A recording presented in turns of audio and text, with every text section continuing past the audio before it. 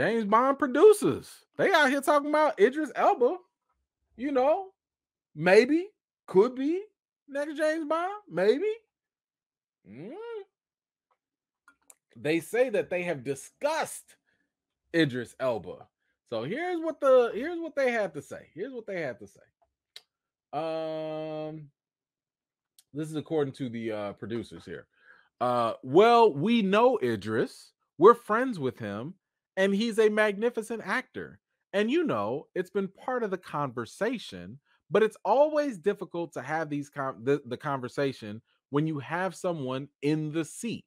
So, I think we have decided that until No Time to Die has had its run, and Daniel Craig has been able to, well, we've been able to reap the benefits of Daniel Craig's wonderful tenure, we're not going to think about or talk about anyone else.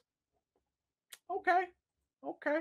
So, I think it would be stupid if you are a James Bond producer and you never sat here and at least considered Idris Elba. So, that has been like one of the top picks for people for like how long? For years now, So like why wouldn't you talk about Idris Elba? Now, my bigger problem is the fact that like y'all are sitting here taking forever. Idris is only getting older. So what are you gonna do? Make it a one shot? Is he gonna get, a trilogy? Are you gonna shoot it back to back? Because I'm like, can we not waste these actors while they're here? We know we have great picks.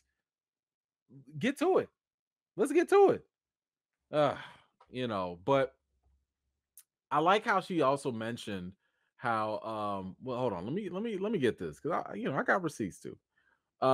We've all been able to save it. Okay, blah, blah, blah. We're not gonna think about or talk about anyone else. That's fine, right? But guess what? They also said that the hunt for James Bond will begin next year. That's from the same lady, Barbara Broccoli. Same person. Same person. Man, isn't that nice? Isn't it nice to have producers that have so much energy, ready to think about the future and recast their characters before the movie even came out? By the way, that came out. They made that statement before No Time to Die even happened.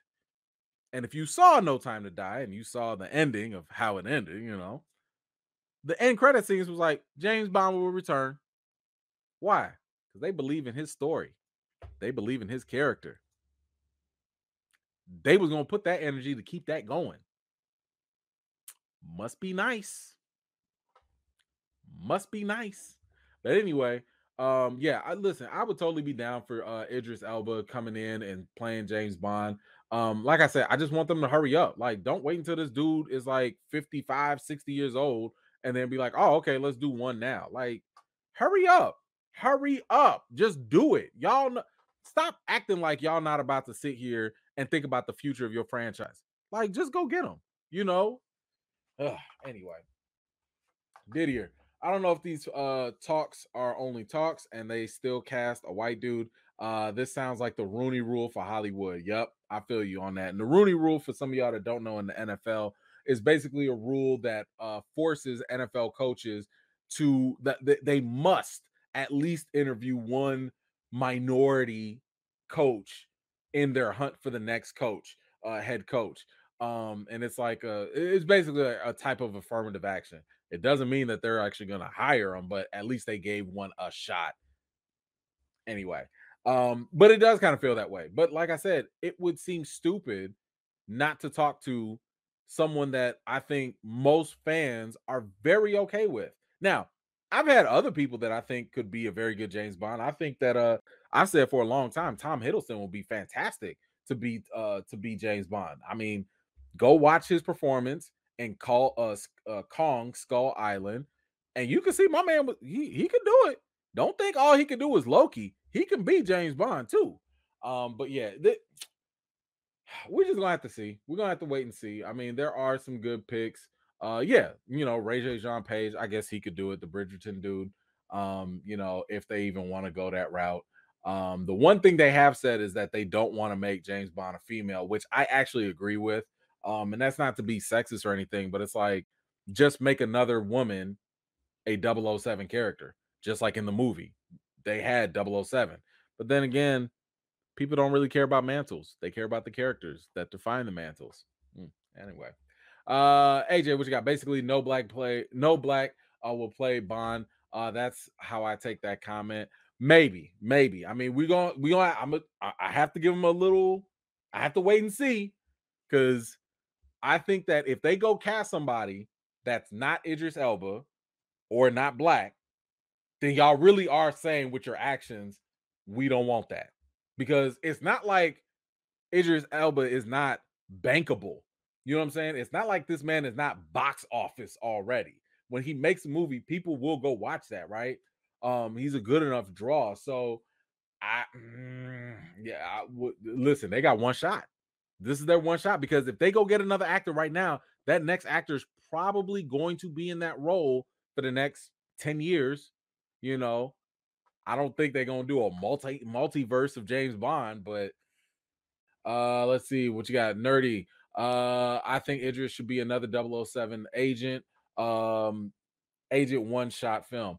I'm fine with that. Yeah, if they want to give us just one movie, fine. Like, I don't think every James Bond has to be, a trilogy or whatever. Like, if they want to just give it to us with one, I'm fine with that. Do that. That's cool with me. At least we can say we had it. Not, hey, I bet you, if you make Idris Elba James Bond, that's gonna hit a billion. I don't know if any other James Bond movies have ever hit a billion, but I think that one definitely has potential to do it. I think that would, just because of all the fan outcry and the wishes for that to happen. So we'll see. Derek Games, E-Man, what's the difference between being 007 and James Bond? To me, it's like Clark Kent and Superman. They the same. No.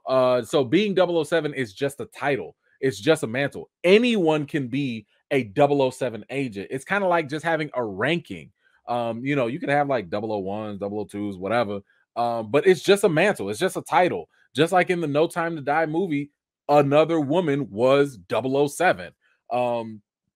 Now, what you're talking about, though, and I think is speaking to the public perception of the role and the mantle. When you ingratiate a character so deeply with a mantle, then they become indistinguishable, right? When you think of Bruce Wayne, you automatically think of Batman. Even if somebody else is running around with the cape and cowl, you still be like, nah, Bruce Wayne is Batman, because that's how much we've been ingrained with that, right? It's kind of the same thing with T'Challa. You've had 55 years of stories of T'Challa as Black Panther, even though he has the mantle, and even if other people have the mantle, people perceive him as the Black Panther. Why? Because he defined the mantle. 55 years of saying this is what Black Panther is, that is going to lead to the public perception of, no matter whether he got the mantle or not, that's Black Panther. That's Bruce Wayne. That's also Batman. 007, that's James Bond. That comes because of recasting. It's because of recasting that you think that. I put it to you like this. Imagine if all the James Bond movies that we've had, because we've never had a 007 movie, imagine if they always change the character.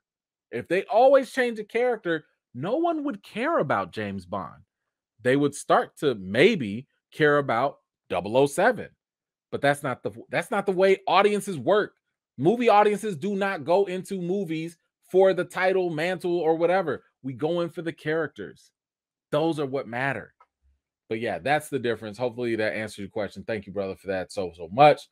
Thank you so much for watching. This was just a segment of one of my live chats, and if you're interested in joining in on the next one, be sure to subscribe and turn on your notifications for more. I've got more videos and reviews to do for you all, and until next time, I'll see you all later.